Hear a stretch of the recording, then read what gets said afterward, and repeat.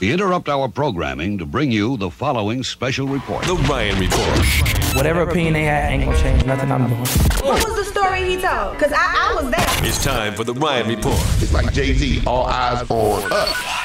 On the People Station, V103. It is a Falcons Friday. It's time for the Ryan Report, brought to you by McDonald's. Try 2 Southern style chicken. Look, I was gonna say chicken biscuits. I'm so caught up in McDonald's.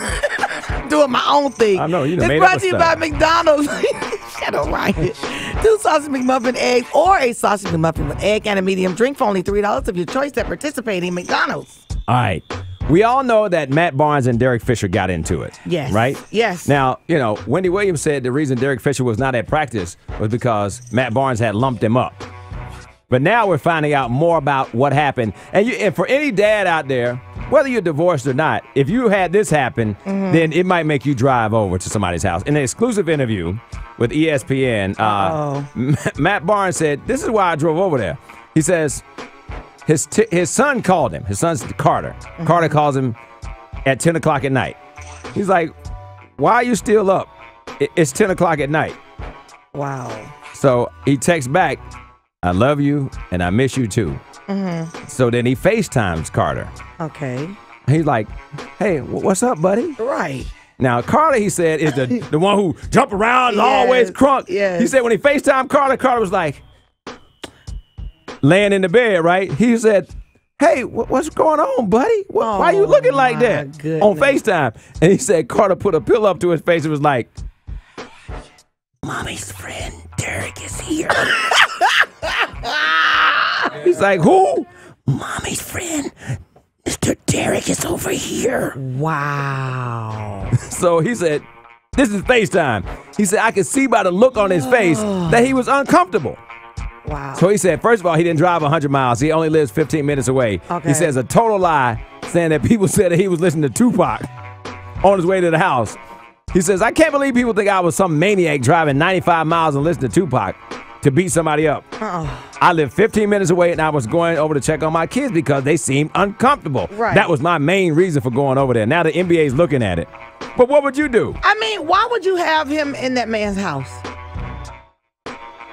You know what I'm saying? Like, I just think that she was wrong for that. For bringing them around the kids so early? That's true. I'm not in agreement to that. I don't think that was cool at all. I mean, it's too early, and then that's still his house, right? Yeah. That was the family's house. That's Right. what his man that's laid rough. his head. So I think that was real tacky and disrespectful. Okay, let's move on to the next story. Ashanti Stalker. They cannot convict this guy. Even if he testifies and cross-examines Ashanti, they have declared this a mistrial. Manhattan judge forced to declare a mistrial for the second time yesterday when a jury deadlocked on the top count against DeVar Hurd, who, of course, represented himself in court again. Wow. After 2 days, the jury could not reach a unanimous decision on whether or not he was guilty of felony stalking. Now, this is the same man who was accused of sending her hundreds of sexually explicit text messages and tweets to not only her, but also to her mama. So now they may have to do another trial and bring Ashanti back to the courtroom again. Oh, boy. This is unbelievable. And it's got to be very hard for her. It is. Yes. You know somebody's crazy.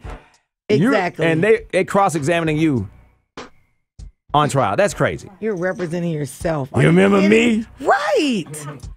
Yes, I remember you, fool. I can't believe they're allowing this to go on. This is crazy to me. But they're saying they're having a hard time proving the case. Like, this guy is so good at his stalking, other than the tweets.